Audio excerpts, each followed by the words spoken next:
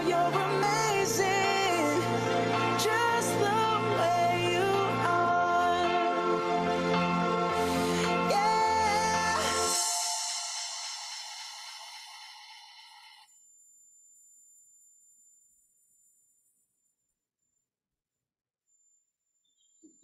When you stay at a Verbo, the host doesn't stay with you.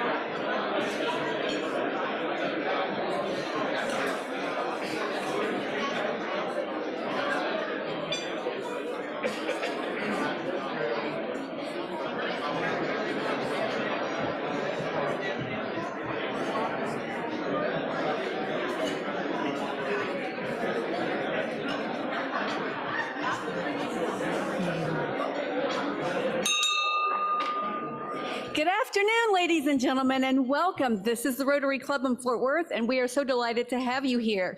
On this day, in 1954, Elvis Presley was inducted into the U.S. Army as private number 533-10761, and he was sent to Fort Hood right here in Texas. Given some of our special guests today, that seemed especially appropriate to mention. And now let's get on with our meeting. With the invocation, Steve Kessler, VP of Financial Consulting at Fidelity Investments, and also on National Anthem at the piano, Wesley Gentle. Thank you. Thank you, Sean. If you'll pray with me. Today, I ask that we all give thanks for our meal, our fellow Rotarians, our friends, and our families. As we cope with public shootings like the ones this week at Lamar High School in Arlington, Thomas Jefferson High School in Dallas, and East High School in Colorado, and wars like the one in Ukraine, I ask that we pray for those who have lost their lives or been injured to senseless violence, their families, and their friends. I ask that we pray for improved mental health and better decisions by those who invoke such violence on others and for their souls. I ask that we give thanks to our military and first responders for their service, duty, and interactions with the aforementioned. And I ask that we give thanks for all others who make our experience on this earth peaceful, enjoyable, and fulfilling, for it is through them where we feel your love the most. Amen. Oh, say, can you see by the dawn's early light what so proudly we hailed at the twilight's last gleaming, whose broad stripes and bright stars through the perilous fight, o'er the ramparts we watched were so gallantly streaming, and the rocket's red glare, the bombs bursting in air, gave proof through the night that our flag was still there. Oh, say does that star-spangled banner yet wave o'er the land of the free and the home of the brave. And now Dana Fitzpatrick, Director of Inclusive Programs and Community Engagement at Tarleton State. She's going to help us introduce our guests and visiting Rotarians. Good morning, everyone. Today we have Ruth Marquez, guest of Akua Anyanfo. We have Mandy, thank you, welcome. We have Mandy McWhirter, guest of Kirk Driver. Miles O, guest of Tim Halden.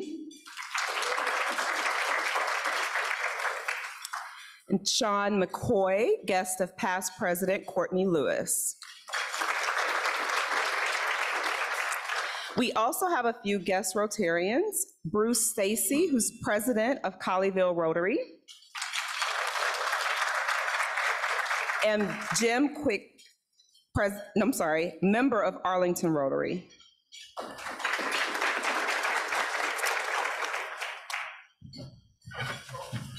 I've got a guest today. Yes. Charles Lowersdorf, and he's a Marine. Ah, welcome, welcome, sir. Thank you very much for your service. On that note, we do have a very special sponsorship today. On behalf of our very own Rotary Veterans Committee, I would like to thank them for sponsoring today's meeting. The committee manages the club's resources earmarked for projects benefiting local veterans, service members, and their families in need. One such project is to provide shelters to homeless veterans. Contact Dick Riddell or Aurora if you would like to join the committee or make donations. Remember also to donate to our endowment when you pay your membership dues. Thank you to the Veterans and Military Affairs Committee, and especially those who are behind the sponsorship, Chairman Dick Riddell and committee members Carol Del Real, Bill Fairley, and Don Click. Thank you again, Veterans Committee. And now, as is our tradition, and we've got some special young ladies, some guests today. You're going to be hearing more about them momentarily, but it is indeed our tradition here, as it is your tradition at your own meeting, to recite the four-way test. These 24 words typify all that we think, say, and do as Rotarians. And so let's recite them together. 1, is it the truth? 2, is it fair to all concerned? 3, will it build goodwill and better friendships? And 4, is it beneficial to all concerned? This is our 110th anniversary. And so, young ladies, we are particularly celebrating our club founding. Our club was founded in 1913. And again, this is 110 years. Now, as we reflect on our history, it so happens that today, or this month, March, is Women's History Month, which seems especially apropos given our esteemed guest from the Young Women's Leadership Academy. The National Women's History Alliance spearheaded this designation, and they have announced this year's 2023 theme is Celebrating Women Who Tell Our Stories. On the slide are 2 trailblazing women in Rotary. Dr. Sylvia Whitlock from the Rotary Club of Duarte in Duarte, California. In 1987, she became the president of her Rotary Club, making her the first woman to hold this position within Rotary International. The club's charter had been previously revoked in 1978 after they violated Rotary International, or RI, policy by admitting women. The Duarte Club filed suit in the California courts, claiming that Rotary clubs are business establishments subject to the regulation under California's Civil Rights Act, a law that bans discrimination on race, gender, religion, or ethnic origin. RI appealed the decision to the U.S. Supreme Court, and on May 4th, 1987, the U.S. Supreme Court confirmed the California decision supporting women in the case of the Board of Directors, Rotary International v. Rotary Club of Duarte. After that ruling, Rotary International ended their policy of gender restrictions. And here we are. Also shown on the slide is our current Rotary International president, Jennifer Jones. She is a member of the Windsor, Roseland, Ontario, Canada Rotary Club. Her selection as this year's current Rotary International president is another groundbreaking first, She indeed is the first woman to hold the office of Rotary International President in the 115-year history. So to bring it back home to our own club history, within our own club, Sam Lane was our club president from 1986 to 87 when all of this was percolating. Encouraged by the Supreme Court rumblings and the final decision, which would admit women into our club, did not occur until the following year when Ken Barr was president of our club from 1987 to 1988. Our members voted overwhelmingly in August to admit women to membership within the Rotary Club of Fort Worth. During the first half of that year, nearly 20 women were elected into membership. As Ken wrote at that time, the opportunity to select members from the growing number of women business and civic leaders will help assure the club's continued health and vitality, and its role as one of the most important forums in our community. So I would especially like to recognize Ken Barr and our past presidents, Judith Carrier, Zim Neal, and J.R. Labby, for their own trailblazing footsteps that have led the way for the rest of us.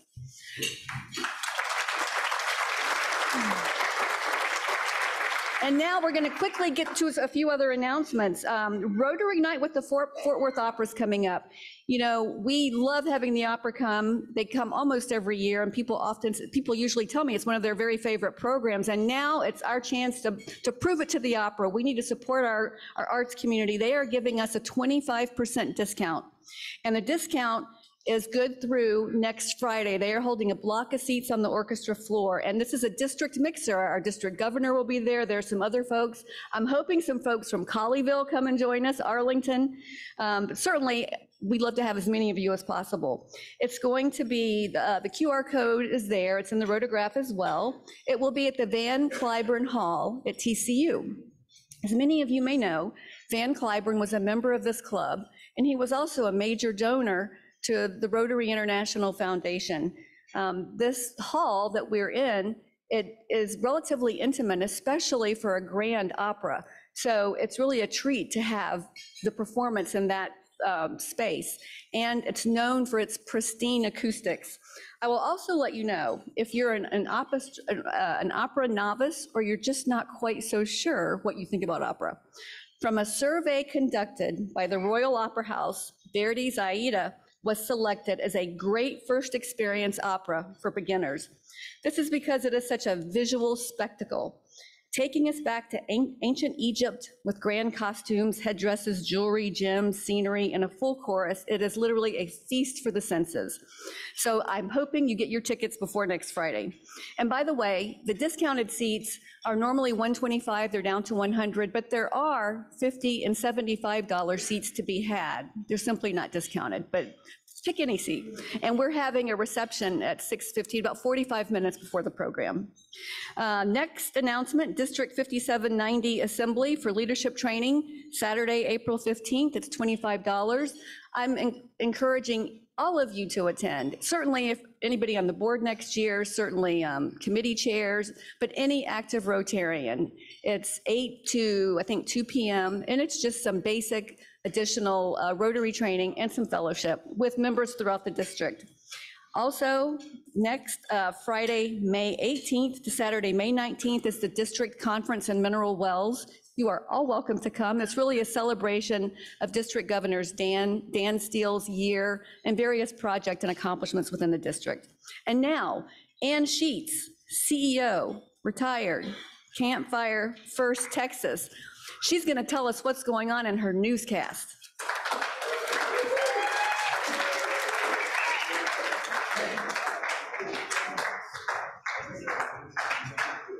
Thank you, Sean. Well, it's been a busy week.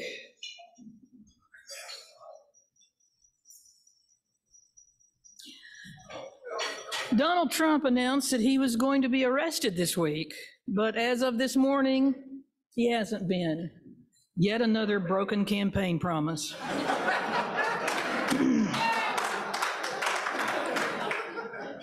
And Congressman George Santos, the former Olympic athlete, astronaut, firefighter, Rotary International president, and I suppose butcher, baker, and candlestick maker, has decided to run for re-election.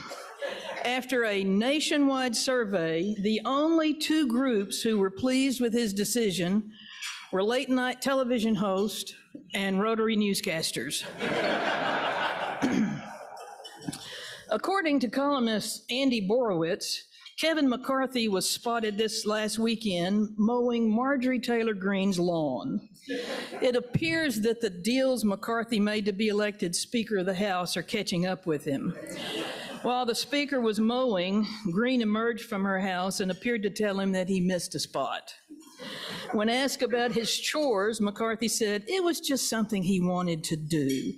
He reportedly also cleaned Greene's gutters and oven and is scheduled to come back next week and clean her attic. And in other news, according to the New York Post, more than 1 in 10 Americans believe there will be a zombie apocalypse, and the #1 state to take on The Walking Dead is Wyoming. California was the least likely to be prepared for a zombie apocalypse, and I'm proud to say Texas followed close behind California as the second least likely to be prepared. In this case, it's nice to be in the bottom two.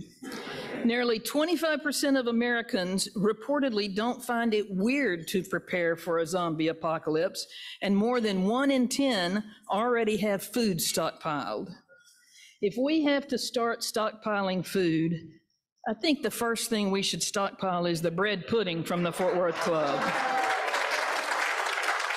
As long as we have bread pudding, we can deal with anything.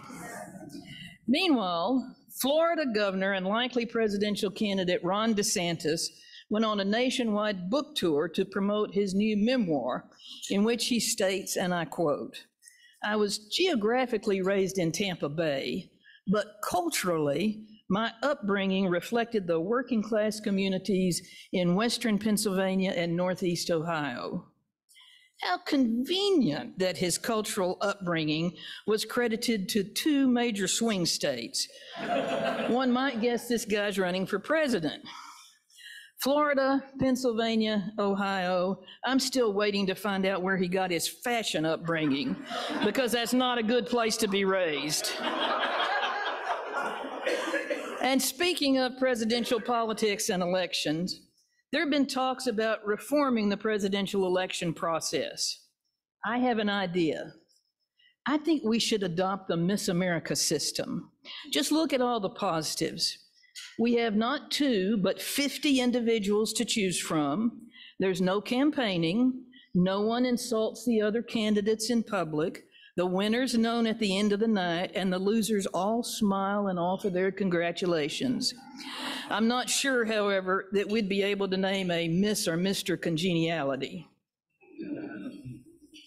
Tough crowd. And speaking of tough, it was a tough weekend for the TCU Horned Frog basketball team. After winning a nail-biter against Arizona State, the Frogs missed moving on to the Sweet 16 after running into the Gonzaga Bulldogs. But we continue to be proud of our Horned Frogs, and now it's on to baseball season. Regardless of the season, go Frogs. Yeah. Monday was the first day of spring, and the weather forecast for this weekend is sunny with a high in the 70s. Be careful if you're working in your yard, and have a great weekend. Thanks.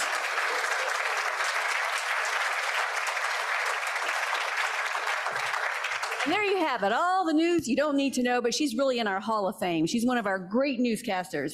Now, Bruce Stacy, former Fort Worth Rotarian, and he escaped over to Colleyville, but he's got an announcement with the Air Power Foundation. Council. President Stacy. Thank you. Thanks, Sean.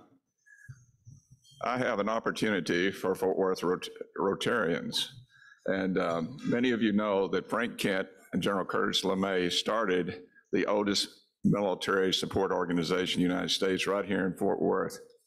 It's the Fort Worth Air Power Council. There's also a foundation which supports it. But nonetheless, this organization is capped at 200. We just ran the rolls and the roster. We have 9 openings. So if there's anyone here that feels a little bit guilty because you didn't serve in the military, at some point, this is an opportunity for you to serve without wearing a uniform. So this organization supports the reserve base, also supports their families. And it is an opportunity also to become engaged. For instance, we have a trip to Fort Hood, Texas, the 17th and 18th of May coming up that you'll be invited to go down and get a command briefing. But the organization has 9 openings, and since it was founded right here, it's an opportunity for those of you that are involved in business, never served in uniform, to become involved and to learn more about the military. Thank you. Incidentally, I'll be sitting right over there. I'm collecting business cards. Thank you very much for bringing us that opportunity. And now, Matt Sylvia, Executive Vice President, is a senior lender with First Financial Bank, and he's also facilitating the inaugural year of our club's very first Interact Club at the Young Women's Leadership Academy. Matt.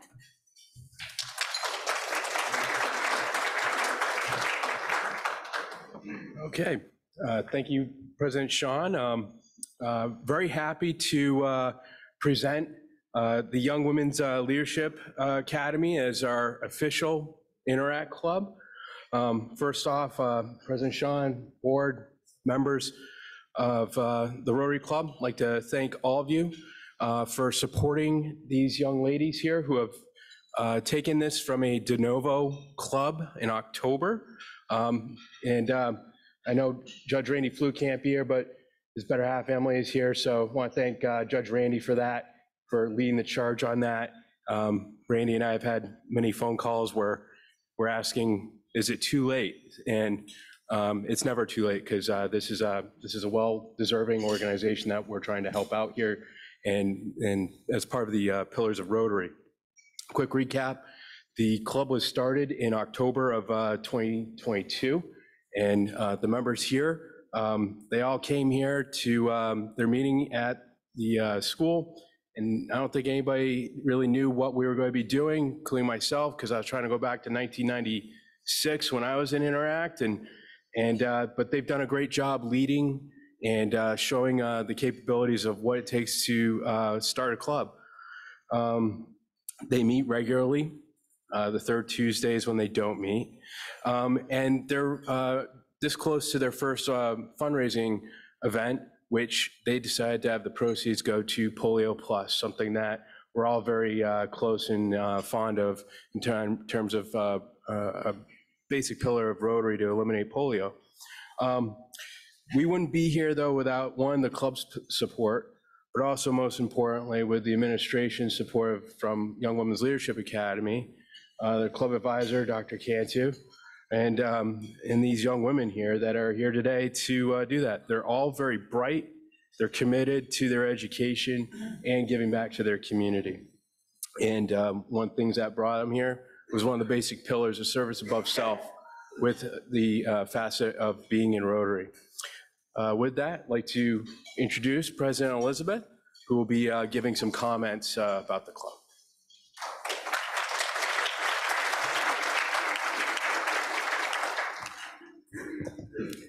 Hello, my name is Elizabeth with an A, Alanis, and I am the first president of Young Women's Leadership Academy's First Rotary Interact Club. And before I continue and give my remarks, I would like to introduce my fellow board members, because they're the ones that help make the club that much more functional, enjoyable, and diverse. Please, I'd like to introduce my vice president, Kyla, treasurer, Lorelei, secretary, Tiara, historian, Tiana, and then the board of directors, Sitlali, Aubrey, and Stephanie.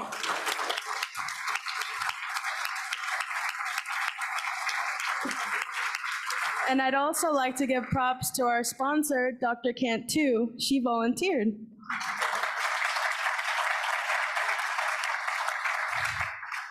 Now, what this club has meant to me is it was a way for me to challenge myself by placing myself in an unfamiliar environment and deciding to just go head on and go immediately for the leadership role. It definitely gave me a chance to practice my leadership skills. But for others, it was a way of being able to give back to the community and serve. And it was also a way to have everybody have a voice to where it's actually heard. No matter the role that you get, everybody gets to talk and everybody is heard and listened to. And everything just matters, what everybody says in the club. And it's nice to be able to have ideas, do the planning, and actually go through with them rather than just keeping them as ideas. But overall, it definitely has been just an enjoyable learning experience. And I just want to thank you all for your support. Wouldn't have been wouldn't have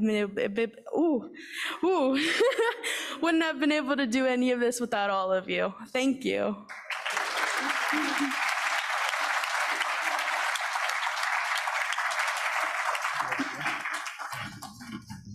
So I'd like to make sure that, first off, for those of you that sponsored the club's lunch today, have given presentations at our club and have served on our committee. I see Wendy and Maddie here today.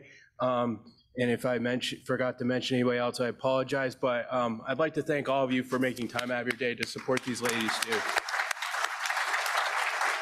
So what we'll do, we'll present them with their official banner here. So, perfect.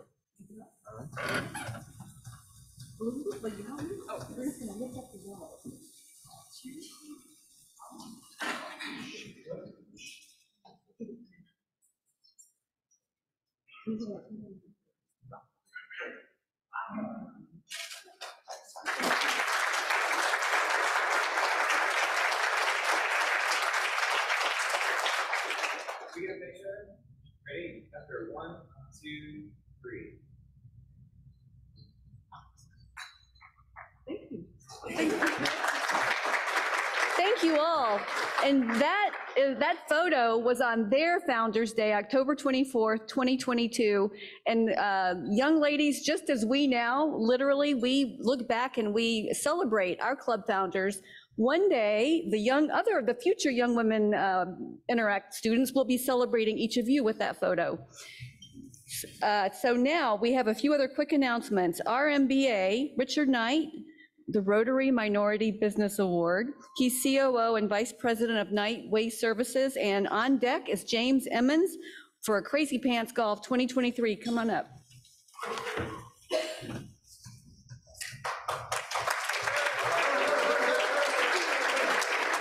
I'm on the clock, so I got to be brief.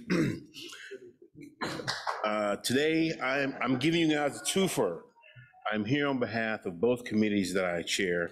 First, the Rotary Minority Business Awards. We're fast approaching the day of the ceremony, and I'm excited and anxious at the same time to have the opportunity to showcase some outstanding businesses operating here in our community. All the work the committee has done thus far would be completely in vain if not for the sponsors listed on the screen. We'll just give them a quick round of applause. And two quick recognitions. First to THR, who just last night added their name to the list. Thank you, President Sean. And to RD Howard Construction, I saw Mr. Howard somewhere, who has increased his sponsorship level to the four-way sponsor level amount. So thank you, Mr. Howard, appreciate that. Folks, there's still time to get your name added to this impressive list. Please take advantage of that opportunity. Secondly, the Community Outreach Committee has decided to partner with the Women's Center by recruiting a Rotary 5K team. I know, a 5K again. I'm sorry. But the event will be on the 15th, I'm sorry, from 8:30 till at Trinity Park. And I'll be doing signups in the back afterwards. If you're interested, come see me.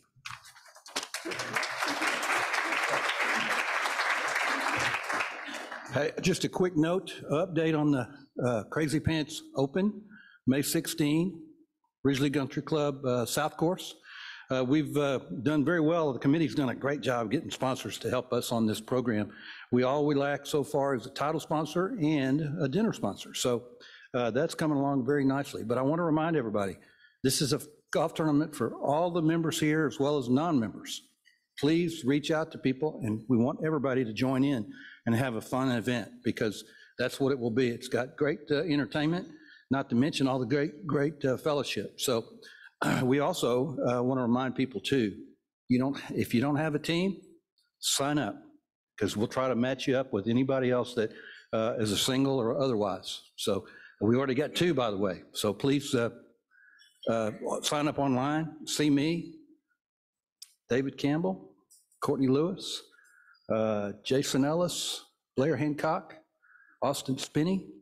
Any of us can help you through. Not only that, Aurora's here to help as well. Thank you very much. Maddie Compton, come on up. She's our secretary-elect. And while she's coming, I'll remind you that D&M Leasing has provided, there's a vehicle, a $40,000 vehicle, if you can do a hole-in-one at the right spot, at the right time. Come on. Good afternoon. We have 2 first readings today. The proposed members are Robert Vargo, President and CEO, Resin Technology, Inc. His classification, technology consulting. His proposer, Frank Shields. The second, Zoran Gutic, Sales Manager, Autobahn Motor Cars. Classification, auto dealerships. Proposer, Natalie Wilkins. If no written objections are received in the Rotary office by March 31st, these proposals will be given second readings and voted on by the club. Thank you. That's fabulous. Membership is our lifeblood. We love new members. Keep them coming. And speaking of new members, we have a new member introduction. David Campbell, Vice President at Hewitt Zollers, and Andy Thull. Please join me on stage.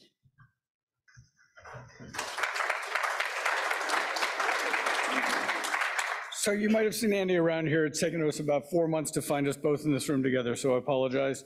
Andy relocated to Fort Worth with his wife, Kristen, from Southern California because California is not ready for the apocalypse.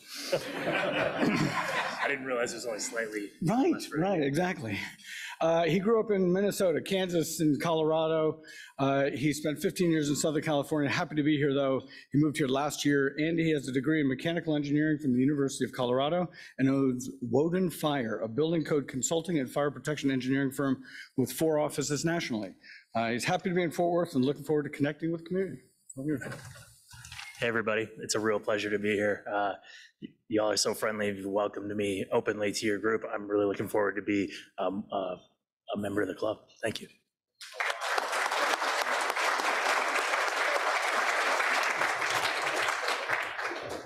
All right, and now is the main part of the program. We love John Avila. He's a well-regarded community leader. Come join us on stage. Chairman Thomas S. Byrne, and I believe, help me with my military ranks, he's an Army Brigadier General, and he's going to help us introduce our program. Welcome. Thank you. Well, good afternoon. I'm going to introduce Tom Kilgannon. He's a leader of America's charitable community and an advocate for those who serve our country. He has spent his career supporting the humble heroes of a great nation and helping good people experience the joy of philanthropic giving. Tom serves as the president of the Freedom Alliance, an educational and charitable organization which honors and supports America's military and promotes a strong national defense. Freedom Alliance saves lives in military marriages by providing recreational rehabilitation to combat wounded veterans, heroes, and counseling retreats for military couples. The organization also helps troops overcome the wounds of war through a variety of initiatives, including giving all-terrain wheelchairs to amputees, donating mortgage-free homes to combat wounded veterans, and shipping care packages to troops deployed overseas, amongst other projects. Tom is a graduate of New York University, has appeared on numerous television and radio programs. He has published dozens of opinion columns and is the author of Diplomatic Divorce, Why America Should End Its Love Affair with the United Nations. Please help me in welcoming Tom Kilgannon.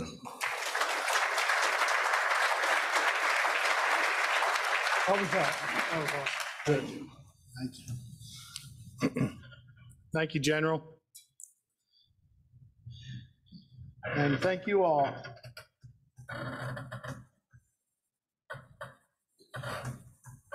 For having me here. There we go. Thank you all for having me here. It's really an honor and a privilege to be here. I've heard so much about this club. I've spoken to many Rotaries, but I've never addressed the best one in America. So thank you all. This is really great. I want to, I got here because I met one of your members, Mark Maurer, and he and I have developed a friendship over the last several years. And he asked, would I be interested in speaking to the Rotary? And I said, absolutely. Mark couldn't be here today. He is taking his eldest daughter to visit a school in Oklahoma. But I'm really thankful to him for having me here, to Sean. We really appreciate it. And I just wanted to also introduce one of my teammates, Greg Blackwell, who's here. Greg is here in the Fort Worth area, and he left some of our newsletters that are out in the opening. So if you like what you hear here today, then please pick up a newsletter, get to know Freedom Alliance a little bit better. If you don't like what you hear here today, just file a formal complaint with Mark Maurer, and we'll see what happens there. So I wanted to tell you just a little bit about the work that we do at Freedom Alliance. And I'm pleased also to have a member of our board of directors here with us, Ed Dally, who is over here, lives in the area.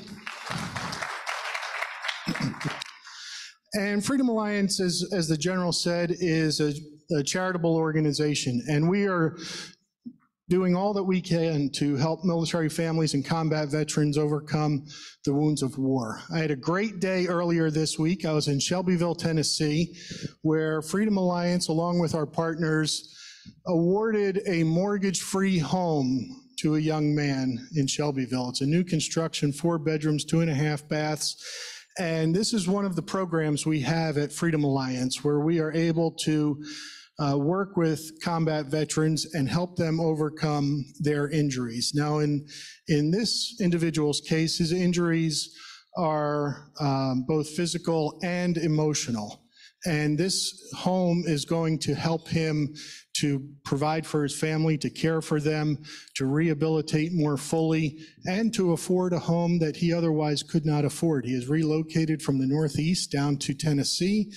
And when we went to see the home for the first time, we went in the backyard, and he almost came to tears as he looked at the size of the backyard, something he did not have in his previous home. And he said, now I can watch my kids play in the yard and play safely. And that is the kind of joy that comes to service members when they get these kinds of gifts. This is just one of numerous programs that we have at Freedom Alliance. As the general mentioned, we are also helping with providing customized all-terrain wheelchairs. These are chairs that look like tanks. They have these big, thick threads on them so that veterans can get on them and get out to the places they love. Go out into the woods, go to the beach, go to the lake, work their farms, because they just don't have the mobility. In many cases, they're amputees, single or double amputees. In other cases, the toll of military service over 10 or 12 or 15 deployments has made their body just unable to walk long distances or carry the kinds of things that they need, so we give them that. We're providing loan-free vehicles and helping them in that way. But really, the thing I wanted to talk about this morning is the kinds of activities we're providing to veterans to address their moral injury or their emotional injury. And that is, these are injuries of the heart, of the soul, where they have seen and experienced things in combat that no individual should have to ever see or experience. They're the kinds of things that are even too gruesome to mention in polite company, but they have seen it. And the memories that they carry home from these experiences impact their ability to live a healthy life. So it impacts their ability to get a good night's sleep, to hold a job, to keep their attention on certain things. And so Freedom Alliance is providing retreats and outings to, one, bring them together, and two, help them to be in the company of others who have experienced the same thing. We try to earn their trust and put them in an environment where they are comfortable and confident that when they begin talking about these experiences, they're doing so in a safe place. And so that is why we have dozens and dozens of hunting and fishing outings all year long. We have online meetings for veterans so that they can talk about them. We have sort of a graduated series where they begin with one type of event and work toward another. And we want to help them. I think the idea that I would want to leave you with today is that our help for the veteran community is needed more than ever before. They are still hurting. They are still going through a great deal. And in these last several years, these emotional injuries, their anxieties have been pegged, their confidence has dropped because of events that are taking place across our country. In 2020, we had the beginning of the pandemic and the domestic unrest, and then we also had the withdrawal from Afghanistan, the 20th commemoration of 9/11, and all of these types of events really impacted them in a way that jarred them, that made them feel like they were back in combat, or gave them or took away the confidence that they had developed. Now, some people will say, you know, it's been 20 years since the start of the war in Iraq and even longer with Afghanistan. How is it that these needs are still so great? Well, if you were one of those individuals who deployed in the early years of the war and you came home wounded, you spent a number of years just worrying about your physical rehabilitation. You were in the hospital, you went through dozens of surgeries, you probably went through several years of rehab, and that continues for a long time. Then you go through a series of events in your life where you're working on your marriage, you're trying to get a job, and then only many years later, after you reach a comfort level in all of those areas, do they get to a point where these demons, as they call them, begin to attack and frustrate them. And that's when we have to have our alerts up. So some of those events that I mentioned, when they happened at Freedom Alliance, our phones were ringing off the hook, and we needed to give our attention to them. We give them homes, we give them vehicles, and we give them grants. But the most important, the most valuable thing that we can give to a veteran or to any fellow American is our time and our attention, because that's what they need. That's our most valuable resource, and that helps them through. And we have a whole series of events and activities to help them through that, to keep them alive, to keep them active, to keep them healthy in their relationships. Secondly, at Freedom Alliance, we are also remembering those who did not come home, and we do that primarily through a scholarship program that gives college tuition to the sons and daughters of American heroes. Since the attacks of 9/11, Freedom Alliance has awarded more than $20 million in college assistance to kids who've had a parent who was killed or disabled in military service. That is something we are very proud of, because that scholarship not only helps them with their college tuition, but each scholarship is a reminder that their parents' sacrifice will never be forgotten by a grateful nation. And this is just some of the work that we're doing at Freedom Alliance, but it's all about helping and providing practical support, but also remembering that we must always honor those who are serving. And you all here in Fort Worth Rotary understand service as well as anybody and the importance of it. And I just wanted to pay tribute to those who serve our country in so many different ways. And, you know, that service is, you can define it in a lot of ways, But a good place to look is the preamble to the Constitution, where we talk about the need to provide for the common defense, ensure domestic tranquility, and promote the general welfare. Now, those three responsibilities need to be filled with quality, good, dedicated, inspirational people who fill those roles and fill those jobs and bring energy and patriotism and love for their fellow Americans to it. And that is something, the variety of ways in which people serve our country was something that was crystallized for me on a dark day in American history, and that was September 11th of 2001, where that morning I was actually on a plane. I was making my way from Detroit back to Washington, D.C., and it was Northwest Airlines flight number 238. It's the only boarding pass I've ever kept in all my travels. And we were headed from Detroit back to Reagan National Airport. We were one of the last planes that took off that morning, because shortly after we took off, the first plane hit the first tower in New York City. And somewhere along the way, the second plane hit the second tower. As we approached the DC area, we were told that we were being diverted out to Dulles Airport. And when we got to Dulles Airport, we were told the reasons why. And later, as I had a chance to reflect on it and what happened that day, it really occurred to me how grateful I was to so many different people. You think about the air traffic controllers who made history by bringing down thousands of flights in record period of time without a plan to do so. You think about the Secret Service who went on heightened alert, protecting the president and vice president and their families. You think about the pilots who protected the airspace over DC, and the charitable organizations that set up food trucks and blood banks and emergency facilities, and our diplomats overseas who had to harden our embassies just in case any of them were attacked. And all these people are committed to the idea of serving our country and making it better. And often we don't think about them. But that service is something that you're committed to, we're committed to at Freedom Alliance, but I think it's in jeopardy in many ways. It's struggling, and we're not teaching our young people the value of that service as much as we can.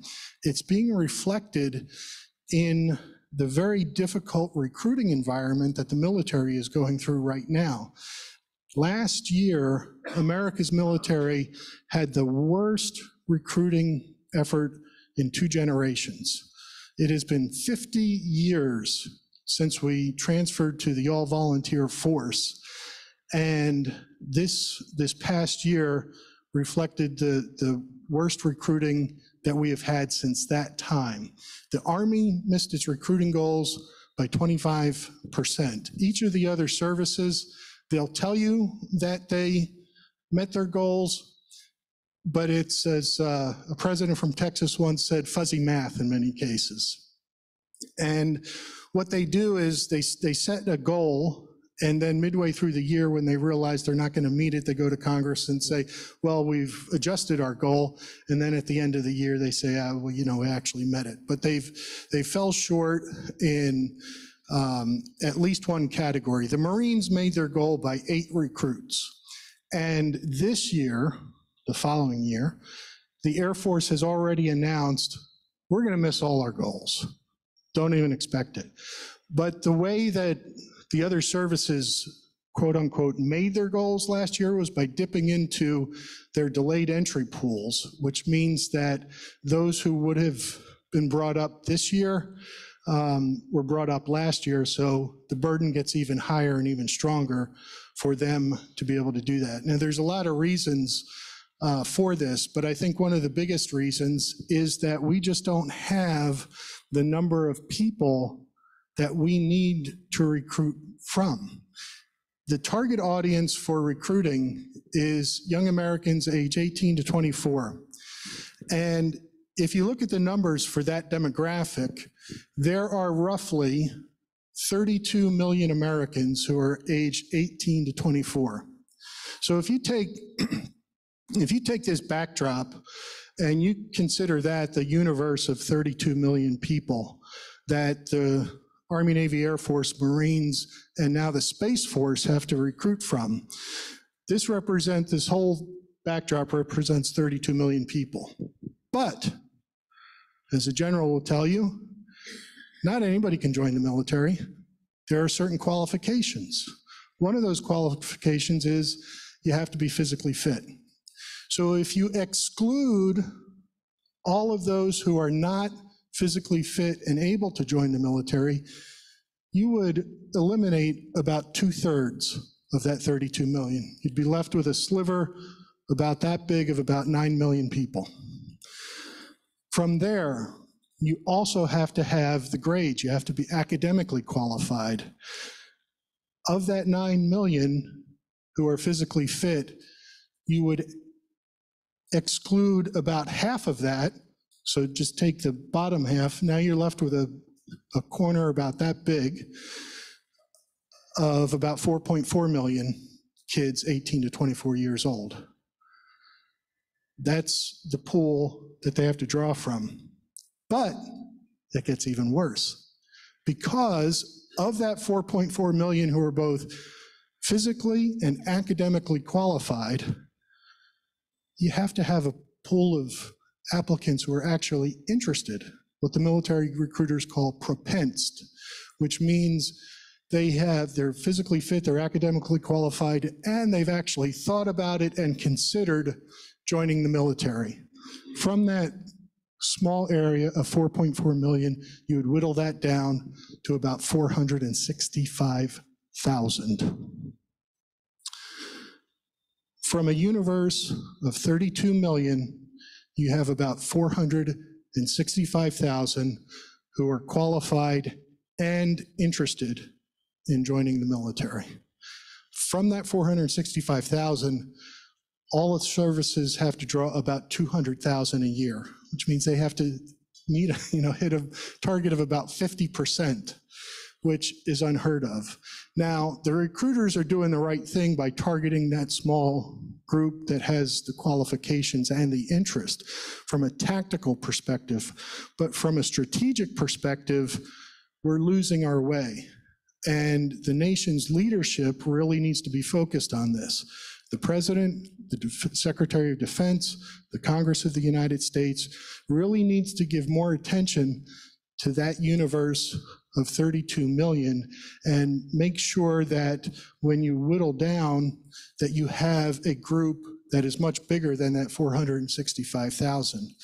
I think the President of the United States should declare a national imperative such that we're bringing government, business, community organizations, education, schools and the education industry together so that we are getting kids physically fit. We get physical ed back into the schools, that we're teaching them, giving them the right knowledge that they need to have, getting them to eat healthier, and teaching them about the wide variety of opportunities that are available to them in military service.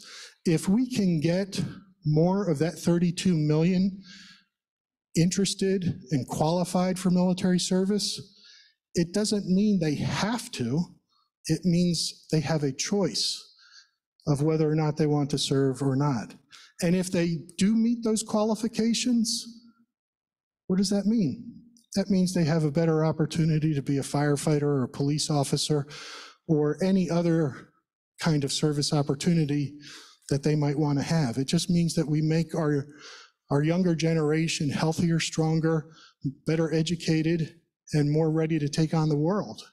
So there's a lot that goes into it, but that's what concerns me. And by the way, all of those statistics, the 32 million and the 9 million, they're all headed in the wrong direction, which means that ultimate universe is getting smaller and smaller and smaller.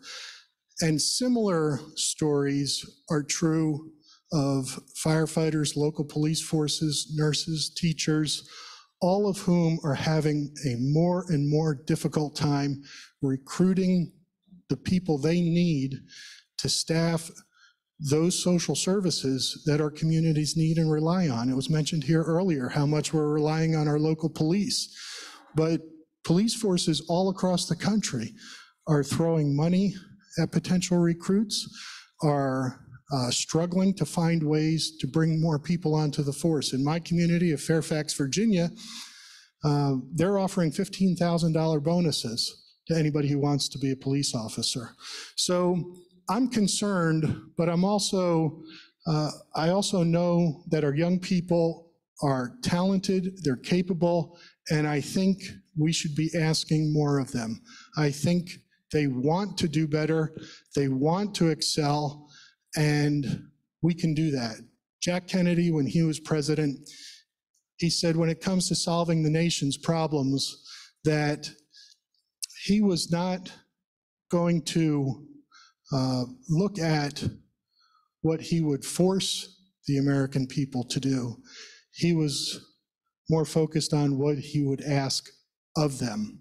And I think that's the mindset that we need to have. And so if we have time, I'll take a question or two, but otherwise, thank you for having me here. Can you stick around for questions? So in the interest of time, he can certainly stick around for questions, and I hope that you will take him up on that. Tom, thank you very much for traveling in from Washington, D.C. to be here with us today. And what I hear is a call for action and really a crisis in our military. And if we weren't aware of it already, we certainly are now. Thank you again for all the work you do on behalf of the men and women who are protecting us. And at the end of the day, we all know that our military is fundamentally only as strong as each individual soldier, each individual officer.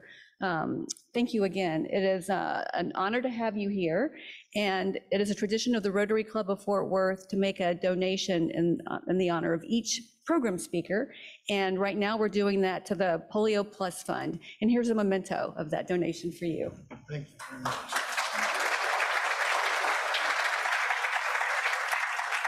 So we'll wrap it up quickly. I wanted to especially thank our Veterans Committee sponsors again today. The committee manages the club's resources earmarked for projects benefiting local veterans, service members, and their families in need. One such project is to provide shelters to homeless veterans. Contact Dick Rudell or Aurora if you'd like to join the committee or to make donations. Remember also to donate to the endowment and the Veterans Endowment when you pay your membership dues. Thank you especially to the Veterans and Military Affairs Committee, and especially those who are behind this sponsorship. Chairman Dick Rudell, committee members Carol Del Real, Bill Fairley, and Don Click. Next week's program, Leah King, President and CEO, United Way Tarrant County. They're celebrating their 100-year anniversary. The board, today's board meeting will be in the President's Boardroom on the 11th floor, and as is our tradition this year, we are taking a moment for peace, compliments of the Georgetown Rotary Club. Choose the single clenched fist lifted and ready, or the open hand held out and waiting. Choose, for we meet by one or the other. Words by American poet Carl Sandburg. And with that, this meeting is adjourned. We'll see you next week.